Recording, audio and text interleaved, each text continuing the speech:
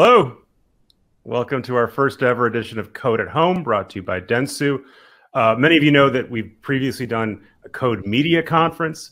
It's been in person. You can understand why we're not doing it in person this year, but we still wanted to put on a version of the show we've done every year. We bring the smartest people, most interesting people from media and tech, get them in a room and have interesting conversations. We allow you guys to participate by asking questions, and that's what we're going to do here. For the last couple years, we've been really lucky to have Michael Nathanson, I think one of the sharpest analysts on Wall Street when it comes to media and tech, deliver a special custom presentation for us, sort of laying out the state of the landscape. And that's what we're going to kick off the event with right here. Michael, why don't you join us? Peter, good to see you. Thank you for coming. Thanks for doing this. I'm going to let you kick off, and then we'll have a chance to ask Michael questions. I think on your screen there should be a really obvious way to ask me questions that I can then pass on to Michael. So plug those in as we go, and I'll try to forward some of those to Michael when he's done talking. Good. Thanks. Great. Thanks, Peter. Thanks for having me. We have a quick presentation, 20 minutes, and we'll turn to Q&A when we're done. So today's presentation is really about what's happened since the COVID-19 outbreak, and then what have we learned. Four big topics. One is we see an acceleration of deflationary consumer spending on video. Typically, consumers have spent more on video each and every year, but we're seeing a bit of change to that typical pattern. Second, all consumption of all video spiked during the early COVID outbreak, even traditional TV, but now you're starting, and of course streaming, but now you're starting to see a return to normal on behaviors where streaming stays incredibly strong. Third is we're seeing an acceleration in advertising, which we've seen before, but this pandemic is really accelerating a move to digital, probably more than we thought.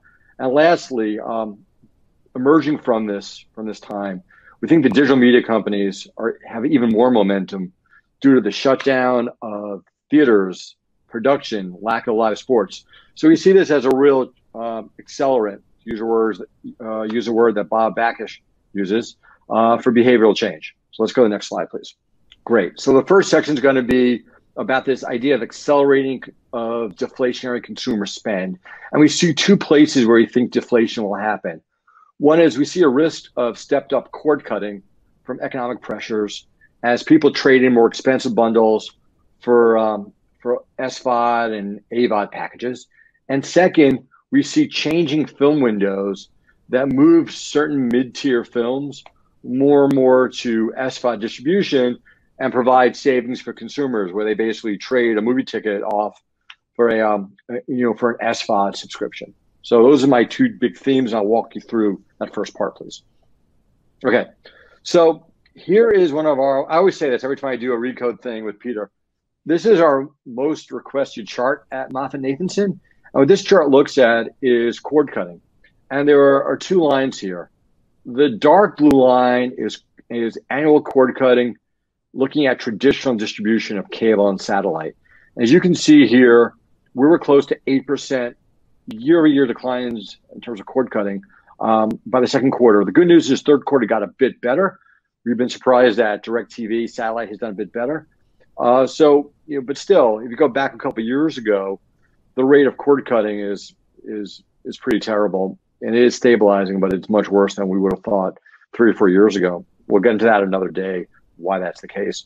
Now, the lighter blue line looks at overall cord cutting, and that includes these virtual MVPDs like Fubo, which had earnings last night, or Philo, YouTube TV.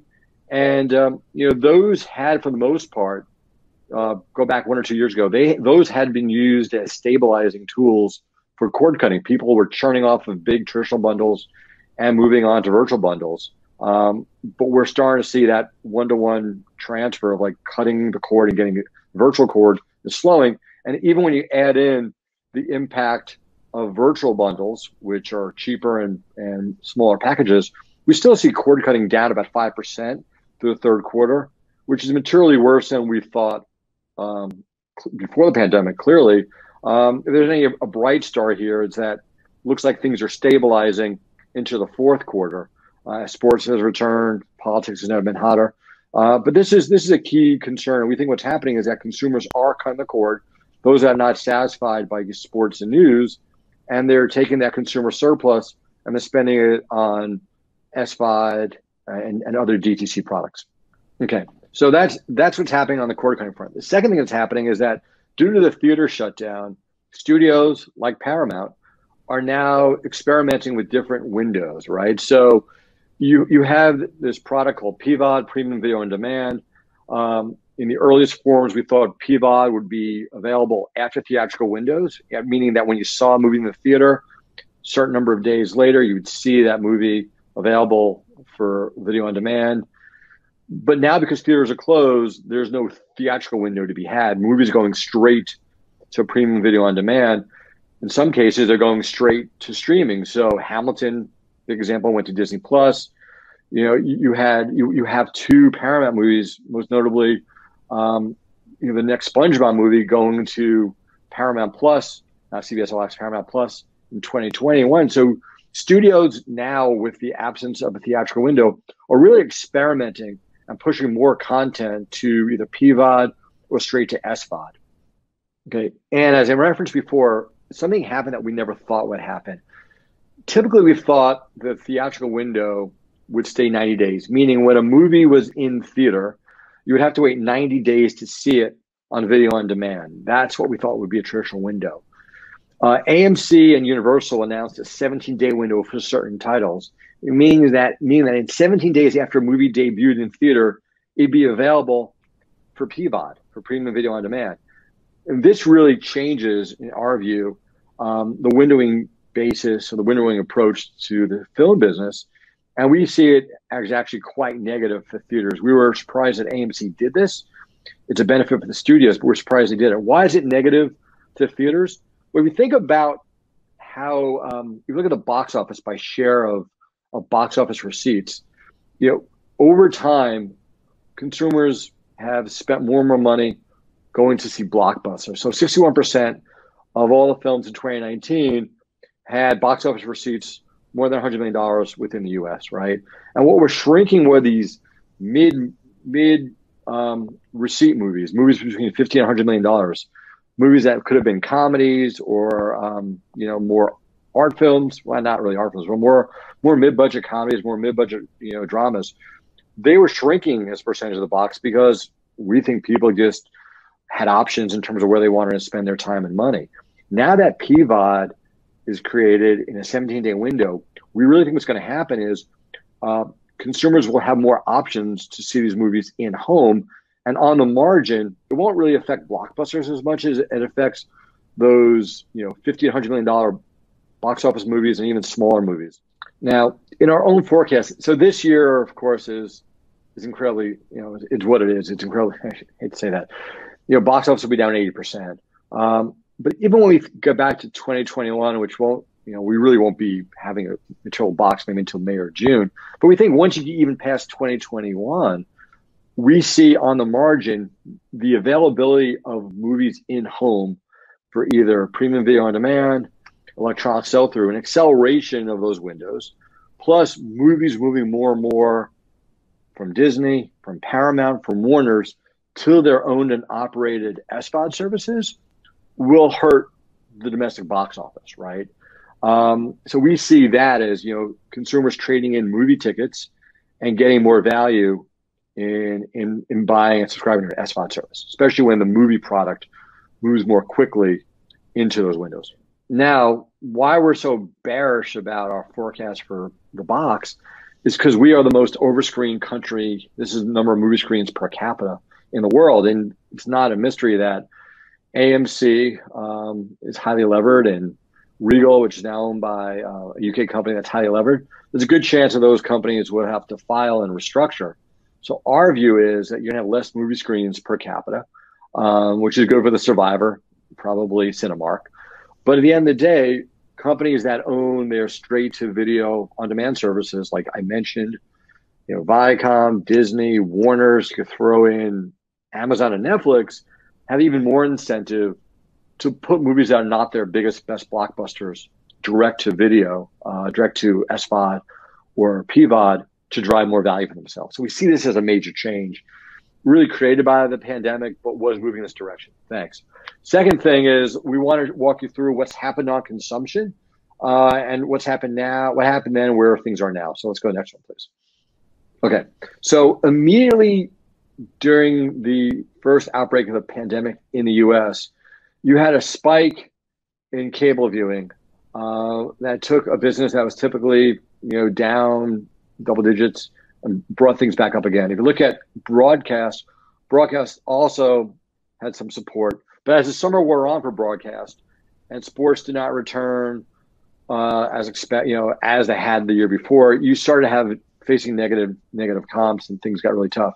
Now, because of the election, because the NFL is actually doing a bit better now, broadcast is actually coming back stronger than where it was maybe a couple months ago, and cable kind of is bumping around the same range. So we had this immediate improvement in behavior that did not last, although broadcast is getting better because of political. I'll get to the next one for a sec. Now, what's really interesting about this time is if you look at third quarter ratings, live plus same day for a demo 18 to 49, you see just the strength of news networks. This has been an incredible news year. Everyone knows who's paying attention to this presentation understands what's happened on the news front. But news ratings are up 27% in the third quarter. October was equally strong. The first week of November was incredibly strong. But at the same time, sports is down about 10%. That's well publicized. It's getting a bit better now because the NFL is actually holding in quite better. And then you have other networks that are down, double digits.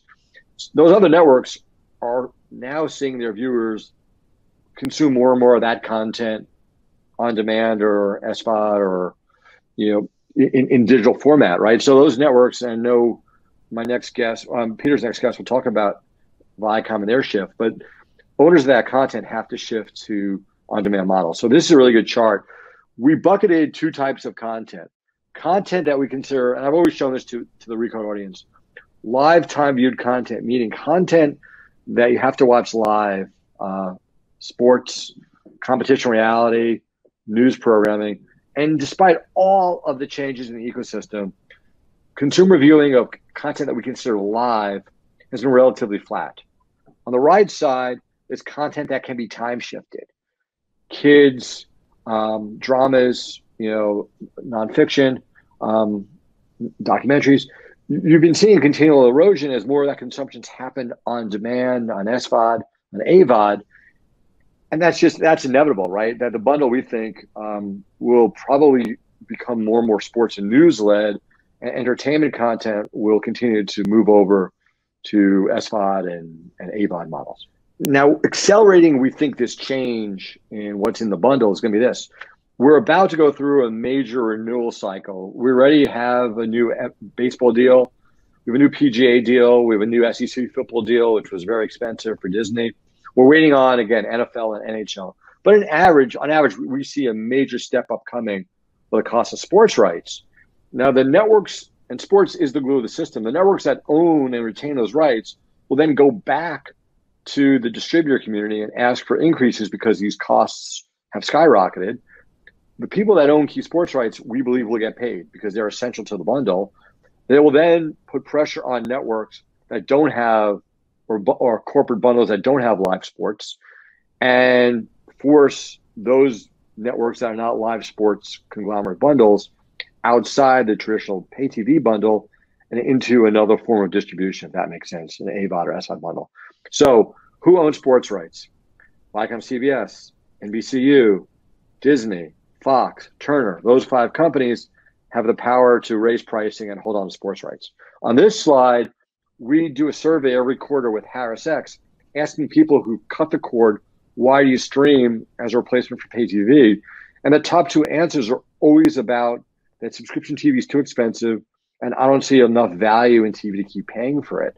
So we worry the next couple of years that, again, networks that are not tied to a sports-led strategy will fall out of the bundle, and customers that are not there for live sports and news will cut the cord looking for alternatives to that, right? And the next set of increases in sports rights will definitely drive that. Okay, we talk about streaming. Streaming, of course, was on fire in the second quarter. This is Nielsen charts that look at second quarter, really from February, early March until early June. What we boxed here for you is a couple things. Know that in general, we had almost 90% increases in all time spent with streaming. It slowed down, as you see on the right side over time, but it was incredibly strong for those months. And I want to also highlight for you that gray bar. So there are the big four that people care, track: Amazon, Hulu, YouTube, and Netflix. I don't even think YouTube should be there because it's also consumed mobily. But if you look at that gray bar is all other streaming minutes. And that's where you see a Pluto TV, CBS All Access, which would be Paramount Plus, HBO Max, virtual platforms like YouTube Live, YouTube TV. So the fastest growing part of the streaming ecosystem has been these smaller, SVOD and AVOD offerings that have grown incredibly fast as more and more bundles are introduced, or more and more products are introduced. The big success this year, I'll show this why we call these out, is really the growth of Disney Plus this year, and I guess Netflix's acceleration over the first half of this year. So if you look at Netflix, the company, will add 5 million customers in 2 quarters when it typically takes a whole year to do that. Disney Plus over literally from a year ago went from 0 to 34 million customers. Hulu's now at 37.5 million. That's domestically. And international, you had a massive ramp again, where in 2 quarters of Netflix's growth equaled 4 quarters last year of subscriber growth. And for Disney Plus, which is slowly ramping, we think we'll be at 41 million customers. A big part of that's India. But, and this will be true, I know, going forward for the next conversation too, is that there's incredible opportunity in the US and international to grow these bundles. International to us it's really a Netflix and everyone else. So it's not nearly as competitive around the world as it is here. And that's where I think you'll see a real investment by these companies to move it.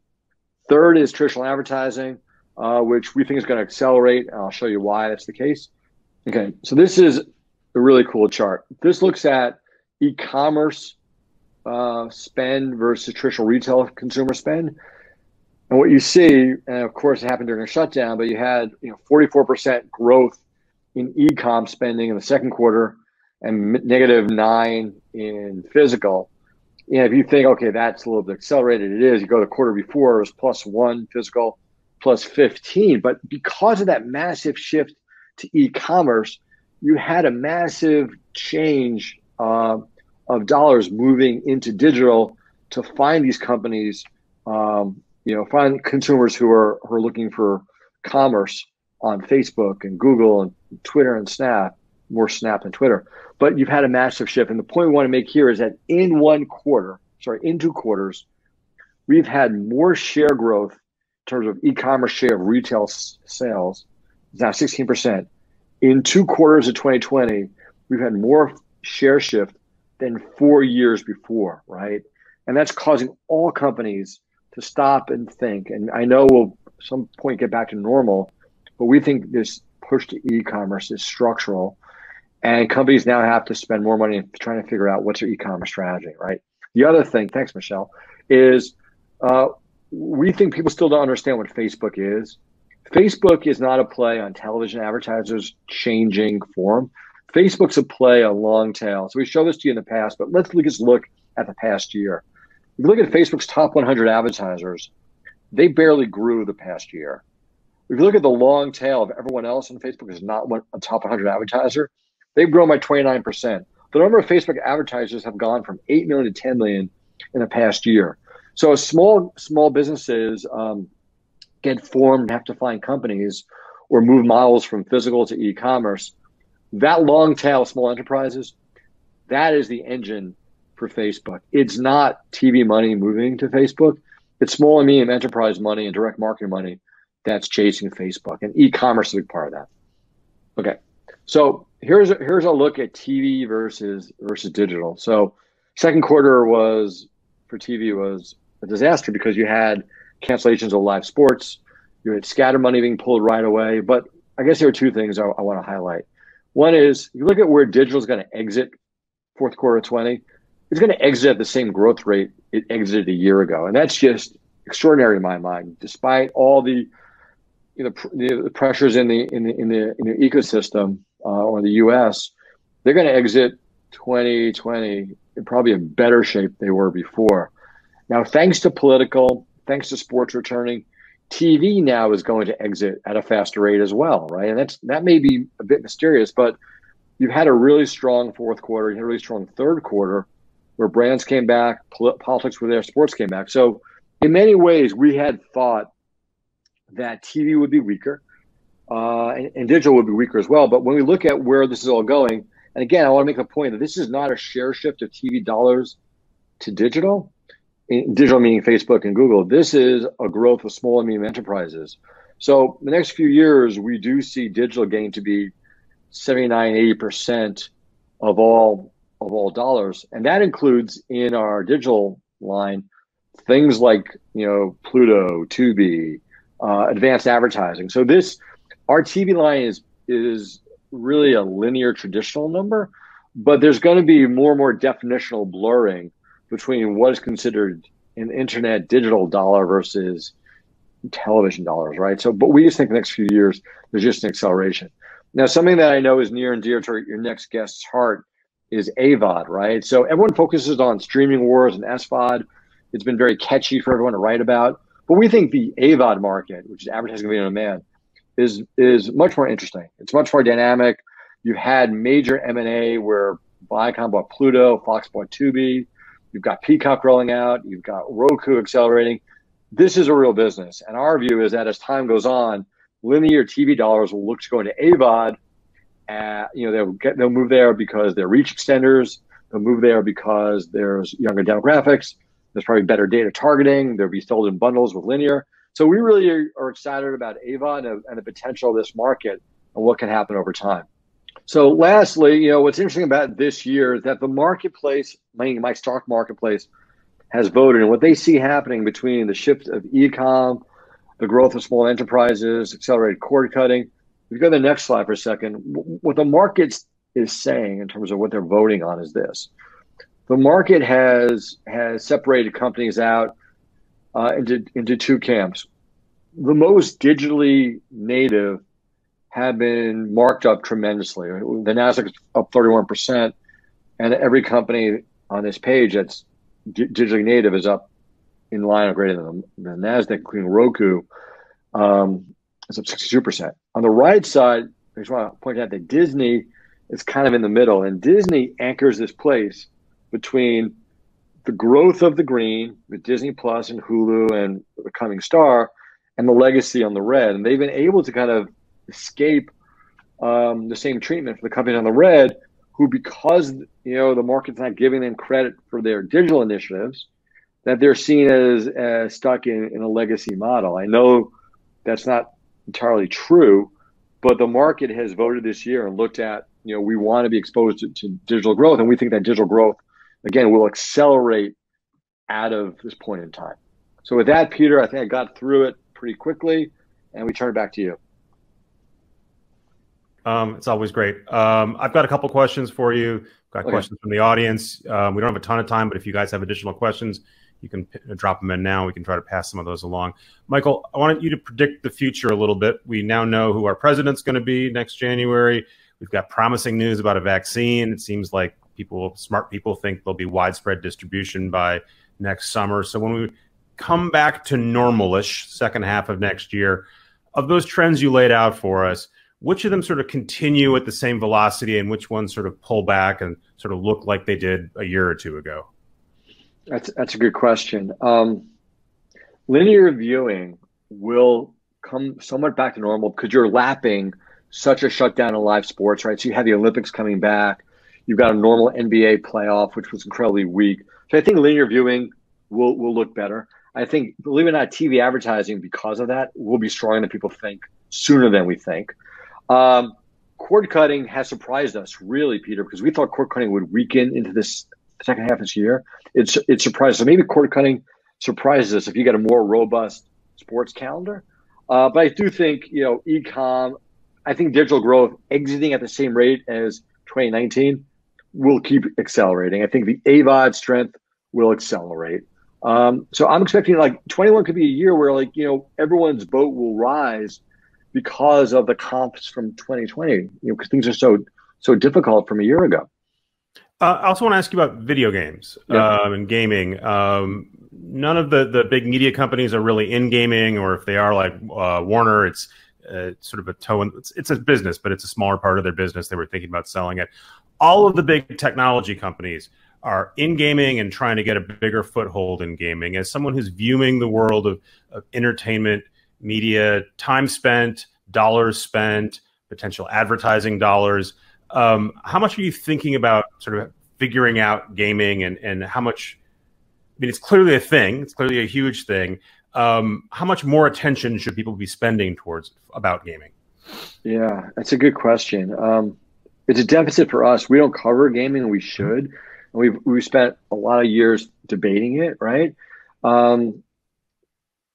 Yeah, I think we do it at our own peril, because I think the companies that we cover in traditional media have not they've missed it. They've not wanted to acquire these companies. They've, even when 10, 20 years ago, it was an opportunity. Right. And I think it's at their own peril, right? And even something like esports, generationally, number of people watching Twitch rivals, professional sports on a given night, right? And I think traditional analysts like myself and the traditional companies have just missed that, and it's a major risk to some of these monetization models. I didn't mean to criticize you. No, that's okay. I'm honest. All right.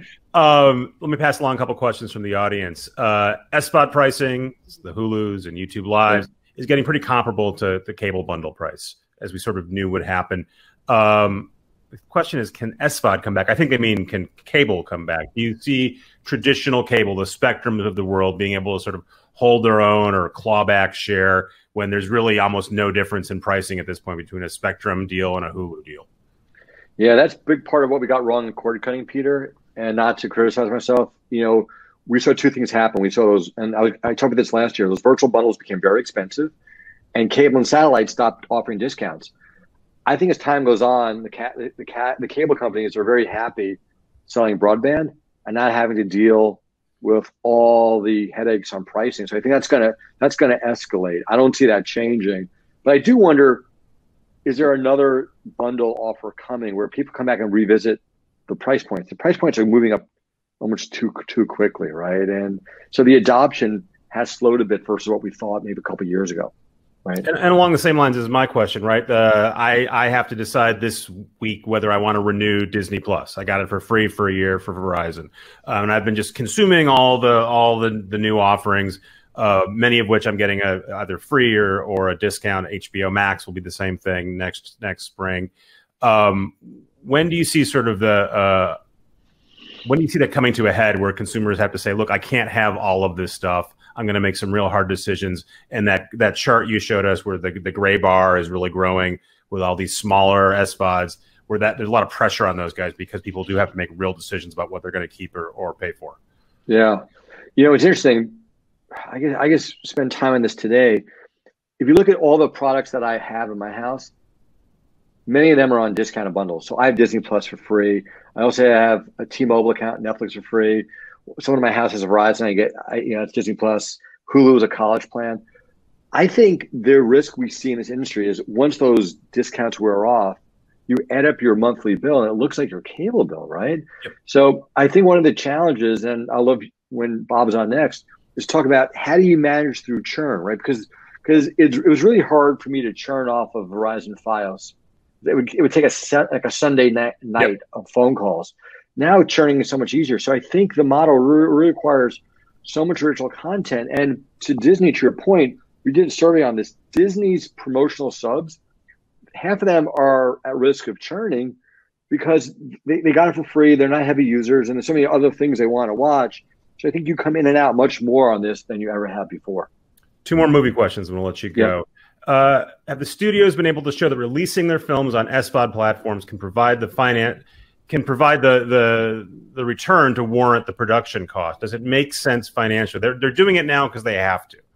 But going forward, does this seem like a sustainable model? Can you spend what you traditionally would spend on a major movie and put it out through SVOD and get a reasonable return? I think that the question's flipped on, well, what kind of movie is it? What's my budget? I think if you're making a blockbuster, you do not want to destroy these windows because it's worked so well for you. I think if you're looking at a smaller movie, $20, $50 million budget movie, and those movies are not being made anymore, those movies are out of favor, that perhaps it saves the economics. One big part of this is the marketing cost, right? The marketing cost to actually market a movie and then remarket home video. It's so expensive to have two windows, right? So in some ways, if you can leverage that first window marketing, maybe you save the price of your production costs by combining windows. So I'd say the jury's still out, but we know for sure that this is not for blockbusters, but this is probably for that $50 million and below budget movie. It's probably a good outcome for them. And then a last question from the audience here. You've got this forecasting of a weaker domestic box office for the reasons we were just talking about. You told us we've got too many theaters. Do you see the end of the Paramount decree? We don't want to get too far in the weeds. And does this give us an opportunity to sort of create new kinds of theater experiences outside of the home? Yeah, I don't think any of our studios will ever buy a physical theater business. I don't see that happening. I think that would be a bad use of capital. But like you think about sports environment, you're going to have to make the theater experience better. And because you had such highly leveraged companies owning so many screens, it's almost better to have a bankruptcy, wipe away that debt, bring in new management, and get to retrofit and fix some of these theaters because the experience has to get better, right? You know, less screens, probably have higher per cap pricing, but the experience has to be better. That's the only way through this, right? And having bankrupt or having leveraged companies as your partner is a really bad outcome for the studios. So I'd be almost looking forward to seeing a restructuring in this industry to get to a better place longer term. I'm going to cheat. And I'm going to, not only am I going to ask you one more question, I'm going to get you to do my job for me. What do you want? What's the question you have for Bob Bakish, CEO of Viacom CBS? The question for Bob Bakish would be, when you look at the amount of money that Netflix is spending to compete, and you look at what Apple's now doing, Apple's starting to get some stickiness in some of their shows. As you now create Paramount Plus to be a global brand, how do you decide what's the right level of content spending? How much you're going to load in advance, right? This feels to me like a constant, always-on content cycle, right? And the companies that have succeeded have so much new original content. So I wonder, how do you reckon that versus the model you have now? The model we have now in cable is a beautiful business model. You know, it's one of the best models we'll ever see. So how do you pivot from that great model to a different model, and how do you manage your investment spending around that?